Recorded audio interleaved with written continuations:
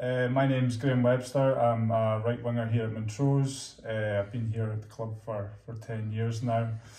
I'm a sales manager at a printing company in Dundee, Trade Print. I've been there for 5 years now as well. So you coming to Montrose? It's quite a long one, to be honest. I started off football at a young age, like most of the boys here. I was full-time at Dundee for about 4 or 5 years from the age of 16. So I got the opportunity to play for the club I supported as a boy, which was obviously a dream come true. It didn't quite work out there for probably a number of reasons, but I thoroughly enjoyed my time there.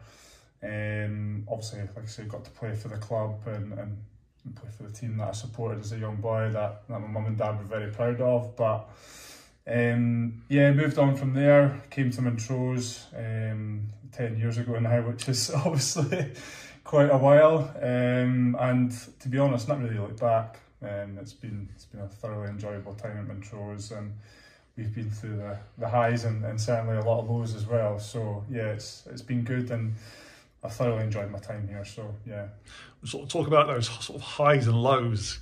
Clearly, the journey, even for 10 years at the same club, hasn't been steady. No, it's definitely not. And I think we always go back to it's that day where we have that playoff against Broda, how different the club could have been, and the situation we probably wouldn't be in now had we lost that game.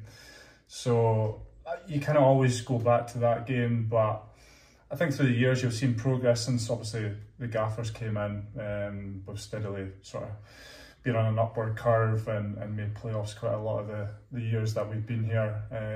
But yeah, hopefully a lot more highs than lows that has been in the recent years anyway. And obviously we're doing well this season so far, so long may that continue. And this season so far, again, bit of a slow start, seems to be picking up, moving in the right direction.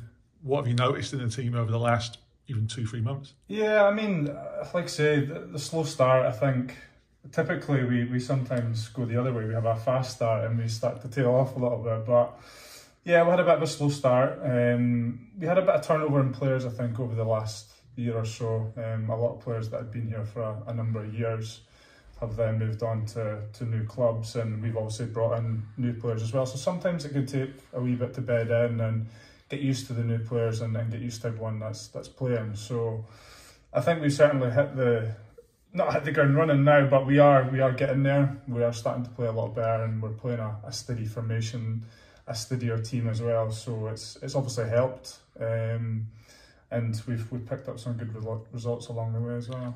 And dare I say, I use the word senior player with all these sort of youngsters coming in. I mean, how have you contributed to supporting and getting them up to speed with the standards of League One, which seems to increase year on year? Yeah, it does. It is getting harder every year, and there's no two ways about that. You see the teams that we're playing against on a week-to-week basis now. It's certainly getting harder, but I think I certainly struggle with the senior player sort of name, because although I'm 30 years old and I've played a number of years, I still like to think I'm young enough to not be a senior player. But yeah, you obviously try to be that sort of voice in the dressing room. I'm a bit quieter personality in the dressing room probably, but certainly we'll try and help the younger players as much as possible, and certainly being that sounding board for anyone that needs it. And speaking of sounding board, who have been your main influences in your career, both on the field and off the pitch? I think the typical one, obviously, you look to your family and you look at your mum, your dad, and obviously my dad's got a lot of traits that I'd like to think that I have now that he's passed down. On the field, I mean, there's been loads of players that I've obviously played with over the years, but yeah, obviously looking here at Montrose, probably Watson and Tez, I've been really close to them over the years, and we've kind of formed a real bond over the 10 plus years that we've all been here. So Stevesy as well into that bracket, but yeah, I don't think there's anybody in particular that really shines out or strikes out in terms of one person. I think there's been a whole host of people across the years of playing football. Obviously my family's been a massive part in that as well. So yeah, I couldn't really say just one person that's been the biggest influence. Is that the same with your interests? What was that? Is that the same for your interests? Yeah, you could say that. Yeah, I mean, in terms of what I do off the park, away from football, I like to golf. I play at Carnoustie. I'm a member of Carnoustie, so I'm quite lucky to have that. I have an Open Championship course on my doorstep. I like to play pool with somebody who used to be at the club, Matty Allen, a few times throughout the week when we get the chance. But other than that, really, yeah, just golf, work, bit of football as well. So yeah, there's a lot to pack in sort of a week in the life of Graham Webster. It is, and work's starting to get really busy now. I've kind of worked my way up at the position I'm in. I used to be a sort of customer service rep as such at the printing company, but I've now sort of built myself up a wee bit, which is good. So it's getting busier and the nights are getting longer. But yeah, it's been good. And obviously when I get the chance to play golf, it's great. But obviously with the bad weather and the colder weather now, we try to stay away from it. But when you do, especially with the colder weather and the dark, the darker nights, what music do you? For music, believe it or not, I used to be the sort of music DJ here at Montrose, which some people might find that quite surprising. I've kind of taken a back step now because I'm getting to that senior player level, so I'll leave that to Bruni to do. But music, total variety, anything, mostly dance and sort of house music, to be honest with you. I've been to Ibiza a few times over the years, so I've kind of got that background. So, any names that you can churn out for anyone who's can remember that type of music? Oh no, God, it's just a variety. It's a bit of everything. Yeah, there's probably some names that people don't even realise or that's out there, but I'll listen to anything from dance, rock, pop, anything. Just Shazam it if you aren't sure. Yeah, Spotify's perfect. They'll create playlists for you, so it's fine. What about movies? Movies, do you know what? I'm not a massive movie person. I mean, I do like James Bond. I like James Bond, those types of movies. Yeah, other than that, I don't really watch movies, to be honest with you. I'm more a series and documentary type of person. So, any particular ones? What's the most recent one that we've watched? Documentary. We watched the Beckham documentary, which is really good actually. Those types of things that are actual real life documentaries, like we watched the Tyson Fury one not long ago as well, which was really good because as a sort of footballer or part-time footballer, you kind of relate yourself to some situations that they've been in. Mm-hmm. Especially Tyson Fury, with all the issues he's went through, and obviously Beckham. We've not had careers like he's had, but yeah, there's certainly been situations that you start to relate to when you watch these things, which is good. And in terms of real life, in terms of places, holidays that you've been, where stands out? Where would you like to go? I mentioned before, I've been to Ibiza a few times back in the day before I met the missus with the boys. We've been to America. We've been quite lucky with holidays. We done California for 3 weeks, which was, that was pretty special.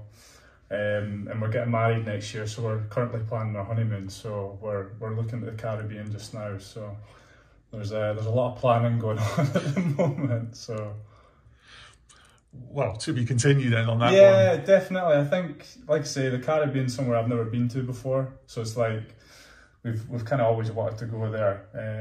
But obviously with the wedding, that's costing so much money. So if the Mo fans decided to just come out with some comments with some ideas, would you take them on board? Yeah, you could do that actually. Yeah, you can start firing them across actually, because it's not that we're short ideas, but we can't really decide on a specific place. So if anyone's been somewhere that they could recommend, then definitely, get fired them across. Duly noted. If none of you were playing football and you were all just a bunch of mates catching up, who would be talking about their exploits as a comedian? Oh, a comedian. Oh, there's a few candidates. I'm going to say Bruni, because Bruni is a very funny person, and obviously I've known Bruni for a few years now, and he keeps the boys entertained on the bus and the dressing room and stuff. So Bruni's definitely a stick on for that. DJ. Can I say Bruni again? I'd like to say myself, but I can't, because obviously I'm that senior status now. I can't take the claim for that, but Bruni's had a good go at the DJing over the last few years, and he's been quite good. And Midge actually had a go at it as well, and he's quite good at it. So probably one of them too. Entrepreneur who's got the big idea. That's easy. Big Watson, Big Paul. He's obviously got his own company, Projector, that's doing extremely well at the moment, and he's constantly thinking out the box and things to do, and he's got that brain, that sort of entrepreneurial brain. So yeah, Big Paul. Who would be the TV movie star? TV movie star. Don't know about a movie, but reality star Blair.